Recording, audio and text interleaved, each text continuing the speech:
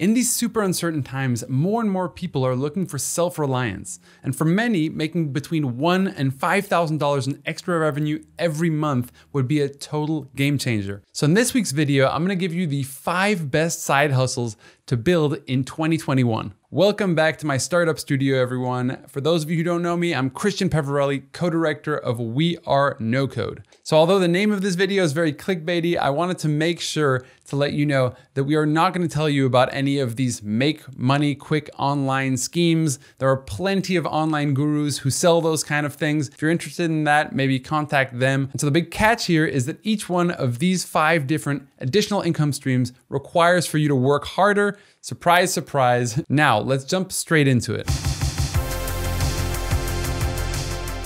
Now, the first side hustle is to buy and sell items. So you buy an item at a specific cost and then you sell it with a markup and you make the difference in profit. Now, a lot of you right now are probably thinking about Amazon or eBay where you can buy and sell things. I want to get a little bit deeper and not just talk about a specific technology or platform that allows you to make the sales, but more importantly, which kind of niches are starting to become very, very interesting. Now, the classic way would be to buy in large quantities and then to sell retail with a markup, meaning that you're making a certain amount of profit for every single item sold. You could buy things like iPhone protectors, where if you buy them in large quantities, you'd be able to buy them for very cheap, and then you maybe sell them for $10. You can get a good margin there, but of course you're gonna have to sell many if you want to make revenue. So I'll stay a little bit away from that, but that's obviously something. And the reason why I wanna stay away from it is because when you put yourself in a position where you're buying large quantities, if you're not able to sell a good amount of that quantity, you end up having stock which takes up space and is a waste of money. And so the kind of buy and sell that I would recommend people getting into is really in a specific niche that you start developing or that you already have really deep knowledge in. So for example, this is Caleb King. Caleb is a university student who started selling Pokemon cards during the pandemic and basically sold about 40 cards. He was able to generate more than $60,000 in revenue from selling those cards and walked away with a good amount of profit that he's putting towards actually financing his university degree. And when he was interviewed, what he said is that he had a good amount of knowledge and he chose to trade these kind of cards because he really knew what he was talking about. One of his Pikachu cards actually sold for $20,000 alone. So knowing which cards have value, buying them from other people and then selling them for a markup is going to be a really smart approach. Now, again, you really want to make sure that you understand the niche. And collections like Pokemon cards are often sold by people who don't even have an idea of the value of the cards themselves. And sometimes you'll go to yard sales or open markets and you'll just find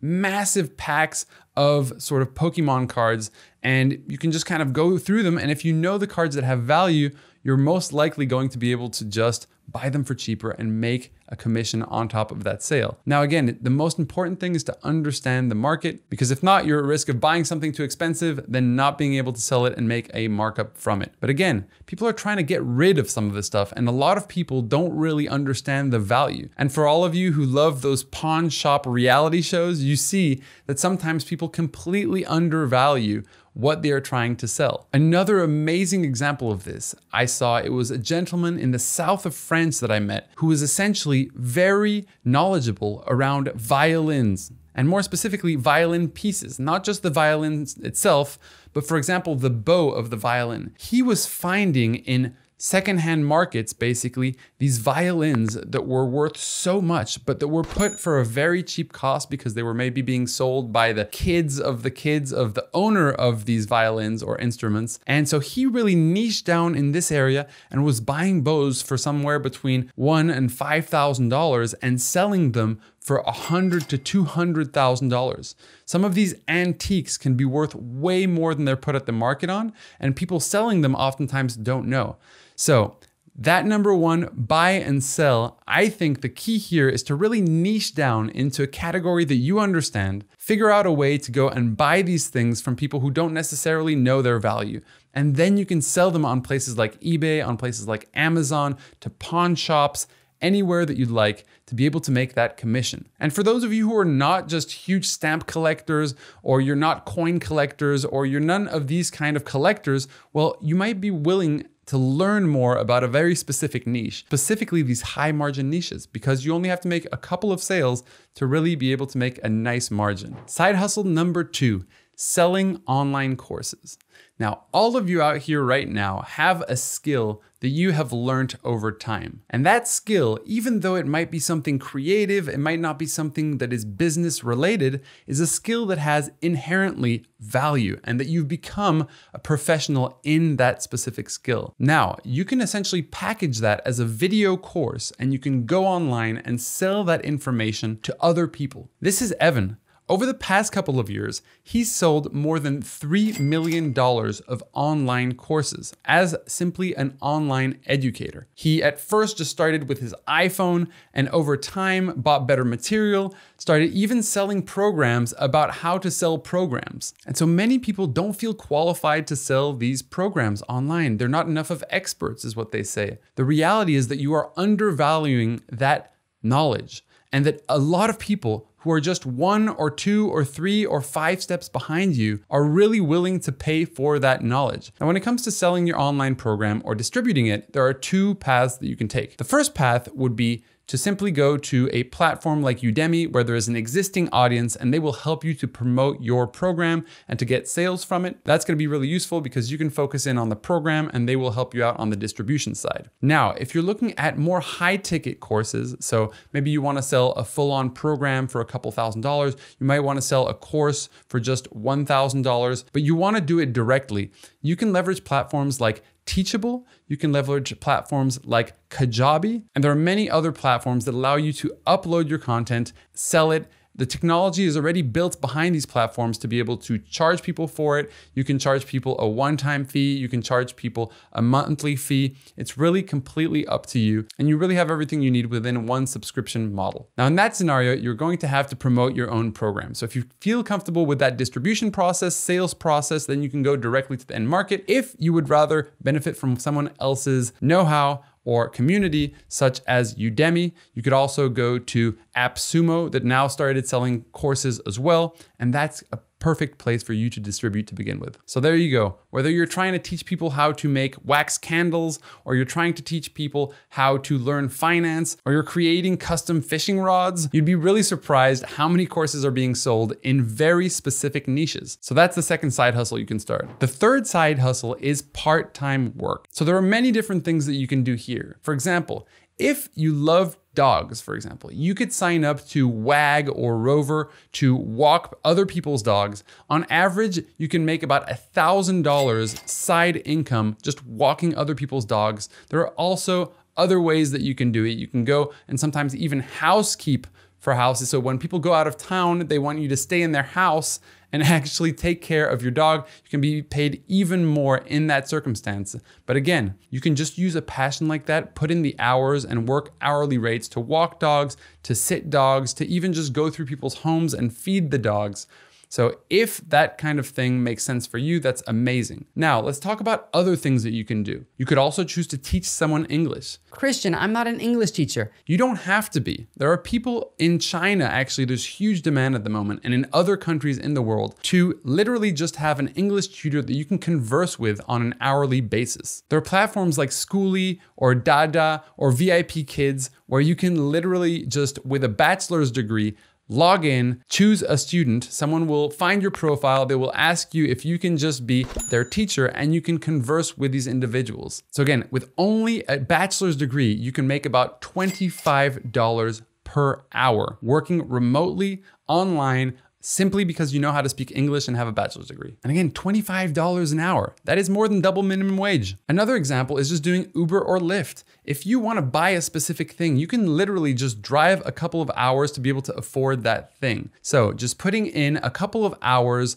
on the weekends or potentially during the week, you can make about $1,000 in additional income every single month. And I know a lot of people kind of judge people for being Uber drivers or Lyft drivers. It's like, come on, you're making money, you're putting in the hours. And if right now you're at a phase where $1,000 will make a difference on a monthly basis, then maybe that's a really good option for you. Stop letting other people tell you your self-worth or, like if you drive for Uber, you're not good enough. Forget about it. Número 4.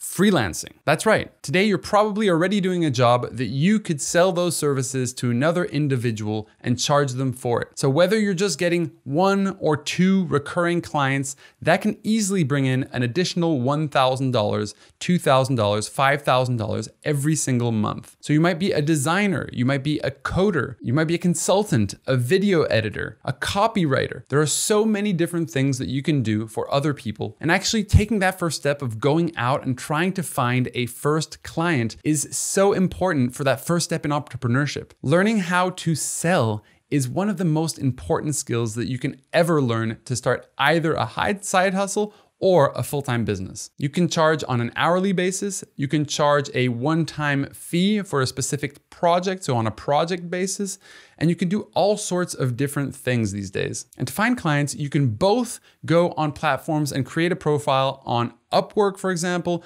on Fiverr, on freelancers.com, but you can also go out there in the real world yourself and start seeing if other people need your services. This is really a great way to start understanding what it means to build your own business. And so if you feel like what you're currently doing is not what you want to start freelancing in, you can even learn a completely new skill in high demand. You can go online and figure out the high demand skills. So for example, video creation for content marketing. This is something in high demand at the moment. And you could learn this skill and essentially start selling it to other people who are a step or 2 behind you. So again, this is not like passive income. This is about actually making additional money every month. Side hustle number 5. I got 5 on it.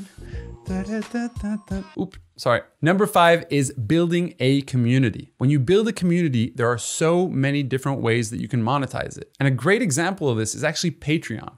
Patreon is a platform where people can become a patron of someone else. So you have all these content creators, video creators, podcasters, music creators or musical artists, comics, writers, gamers, all sorts of people who are doing a creative art. These are all called creators.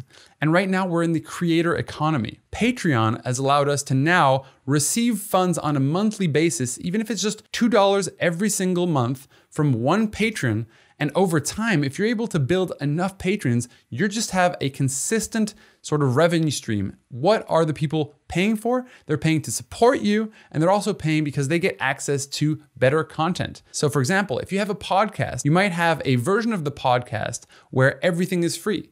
And then you ask people and tell them, hey, because I'm not running any ads on my podcast, I would love to have your support. We're also gonna give you exclusive episodes, et cetera, et cetera, et cetera. And suddenly you can start growing out that monthly recurring revenue. And I'll tell you, it's not just for fun. There are currently 187,000 creators on the platform who have at least one paying Patreon every single month. And guess what? You don't only have to create your own community to monetize these people. Patreon also has more than 6 million people who are going there to Patreon and to really invest in other people, support other people in their creative endeavors.